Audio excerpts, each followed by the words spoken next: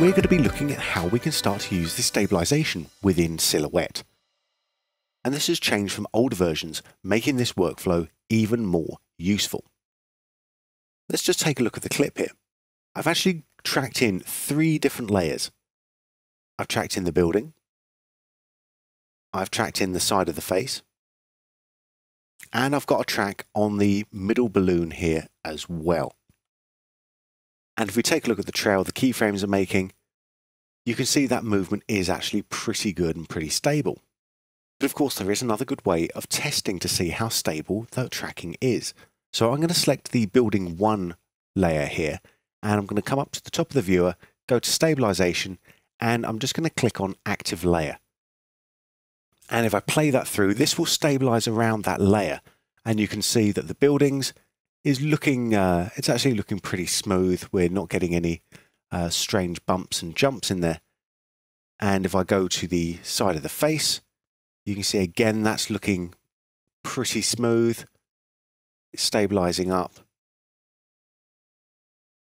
And if I go to the middle of the balloon, we can see that the focus is around the balloon here. So that's stable, everything else is moving. So all in all, this is actually looking pretty good. And it used to be we could only stabilize the viewer around the active layer. But with Silhouette version 7, we can actually choose any node that has a layer with tracking data on it to stabilize around. Now I could have tracked directly within this roto node and started my work straight away, but because I've got my tracks actually in the tracker node over here, what I'm going to do is I'm going to copy a couple of them here. I'm going to copy building 1 and I'm going to copy balloons mid. So I Control or Command on Mac to select those and go to copy, come to roto and go paste. And that will bring all those layers in with all the objects as well. Now I don't really care too much about the shapes, so I'm just going to select all of those and just delete them because I'm not really that fussed about them at all. So the traditional way of using the stabilization is just to be working on the stabilized layer, and I'm in roto 1, and let's go to stabilize around buildings 2, and let's draw my quick shape around this object over here. There we go. So with this object drawn and my stabilization turned on in the viewer, I can take a look through here and see any sort of small changes that need to be made. Actually, in that case, there were no changes to be made, but I can make them directly there. So this is the equivalent of having the active layer selected.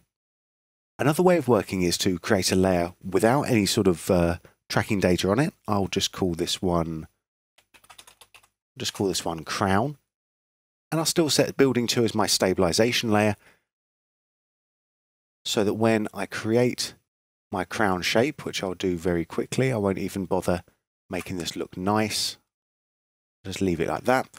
As we move through the viewer, the shape itself is actually static,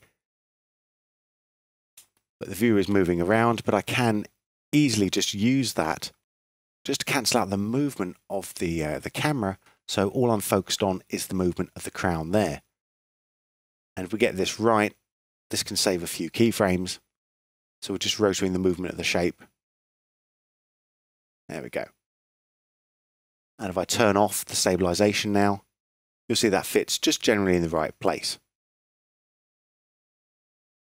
Another way that I can do things, let's turn off the crown for a second, is again to use that building 2 as my stabilization, but work on another layer that has tracking data applied to it.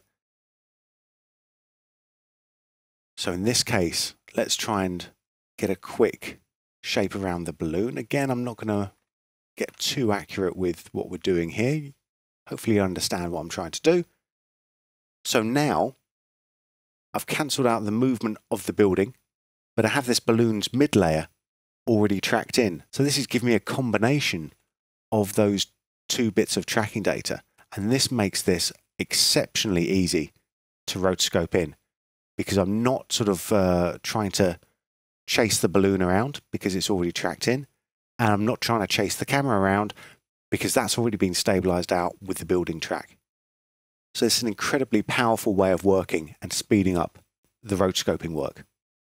Of course, we can also use this same idea. If I come in to add another node, I'll add a center spot node in here. We can do the same sort of thing to nodes that don't accept tracking data, but can be keyframed. So in this case, the center spot has a spot position. Turn the animation on there. And just as we did with the balloons, we're not chasing around anything. If I turn that off there, it was a lot easier to place our keyframes when we weren't dealing with the rotation of the camera as well.